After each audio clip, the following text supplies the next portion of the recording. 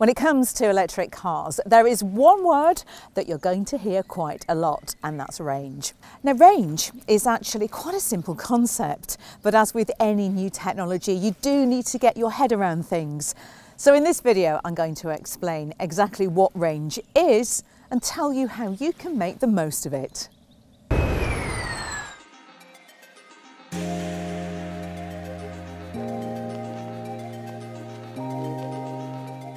Now, first up, range is basically a measure which indicates how far you're going to be able to drive before you'll need to charge the battery on your car up.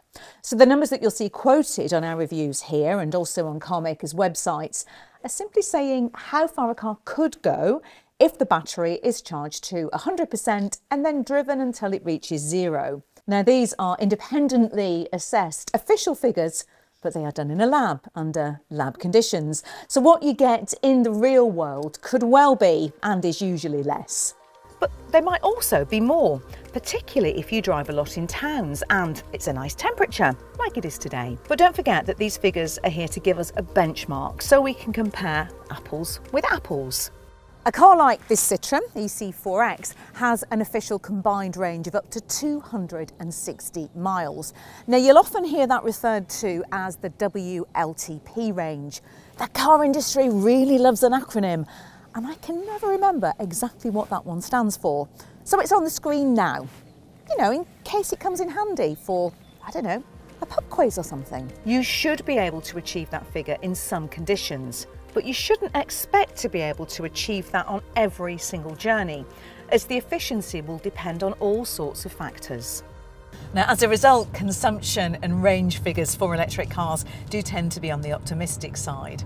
But on a nice warm day with no wind, flat road with no corners, and if you turn every electrical system off, then you just might match your car's official WLTP figure.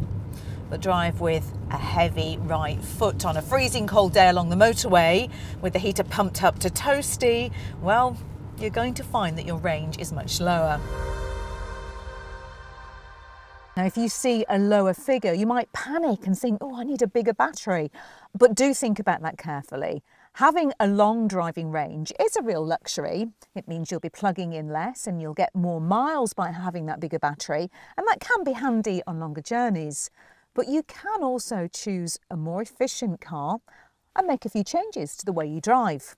I've got more on that later.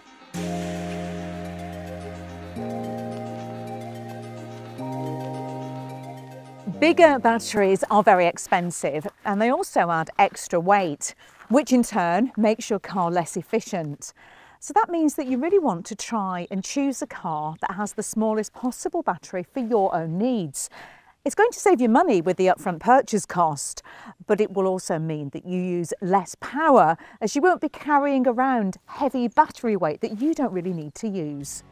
This Citroën EC4X, for example, has a 50 kilowatt-hour battery. That seems like the Goldilocks porridge for most drivers, just big enough for most journeys without adding unnecessary weight. If you only do a couple of big trips every year for holiday, then don't forget you can stop at a rapid charger and top up. It's worth spending a bit of time plugged in every once in a while than having a big battery for just a few special occasions every year when you may do longer journeys. But there are plenty of ways you can stretch your range to go even further before you need to get to topping up. And it will save you money too. Come on, I'll show you.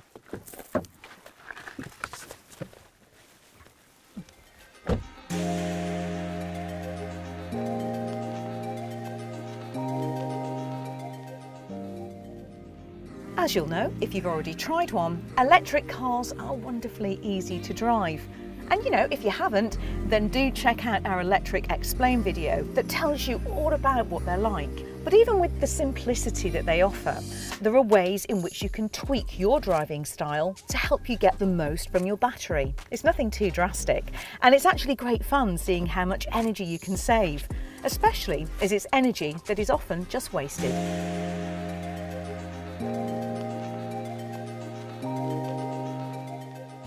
Like this Citroën EC4X, most electric cars offer different driving modes that can help you to maximise your range or give you a bit more power if you aren't quite as worried about being efficient.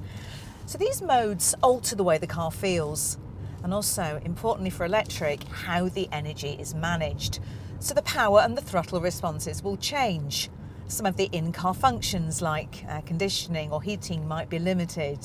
By reducing the power draw on the battery, eco modes can help you get a little further with very little compromise.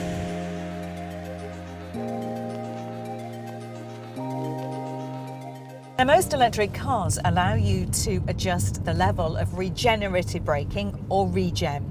So what's that all about? Well, this takes place when you take your foot off the accelerator or drive downhill. And when an electric car does this, the motor that turns the wheels turns into a generator and it puts that charge back into the battery. By selecting a higher level of regen, more charge can be recuperated by the motor. In Citroens like this, you simply press this little button down there to B mode, and immediately I'm getting more energy when I lift off the accelerator. I can really feel it. Look, it does take a bit of getting used to at first, but it soon becomes second nature. Personally, it's something I really love about driving electric cars. And I also love the payback in terms of range efficiency, because that can be significant.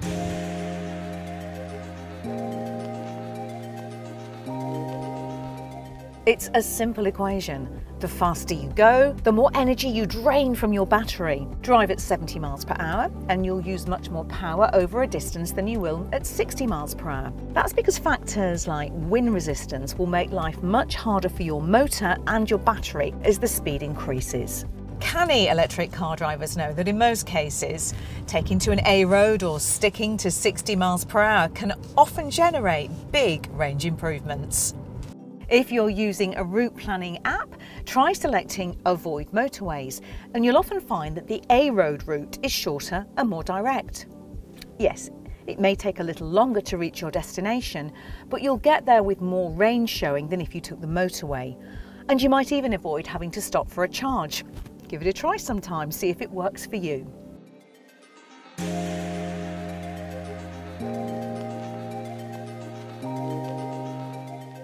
So let's talk about electric cars in cold weather. Now, unlike a petrol or diesel car, electric cars produce very little waste heat. So if you want a warm car, you have to take that energy from your battery. And that means that you will inevitably have less power to drive the car and your range will drop slightly. So it does make sense to save as much as possible. Now, heating up the air in the car's interior uses loads of energy. So it's actually far more efficient to keep yourself warm.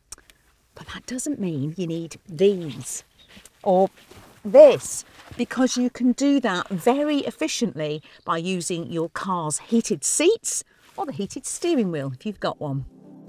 It might feel a little counterintuitive, but you'll reduce your energy consumption significantly if you knock even a couple of degrees off your cabin temperature. Well, I hope you won't find the concept of range so strange now, and you'll be up to speed with how to make the most out of every watt. And if you want to know more about making the switch to electric, be sure to check out our other Electric Explained videos, because together with Citroen, we're here to clear the air.